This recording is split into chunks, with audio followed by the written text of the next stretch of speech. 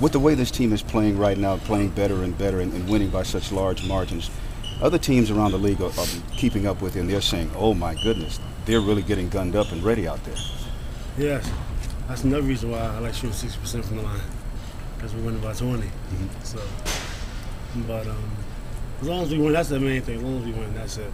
It don't matter what the stat. It don't matter if you're averaging 30 or averaging 2. You know, what matters is that you're winning. Has that been a great adjustment on your part? Doesn't matter what you average as long as you win? Yeah, I think you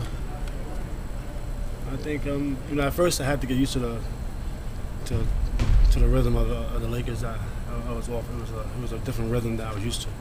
And once I got used to that rhythm, so now I'm in sync, and now I just kind of hopped on that train, you know, and I hopped right in on rhythm. Now I'm on rhythm with them, you know, and I'm able to, you know, figure things out. So, you know, that helps out a lot. And this train is just rolling down the tracks. Yeah, it is. Actually, I guess rolling down or up. I don't know. Whichever one's better. Down. Down. Yeah. All right, let's go down. That's what it seems like right now. But we got a long way to go. It's still early. Have you ever been a part of a team that's going through a stretch this dominating, even going back to college, high school? That's when I was in Indiana. We'd blow everybody out. When I was in Indiana. Then I got hurt for a couple games.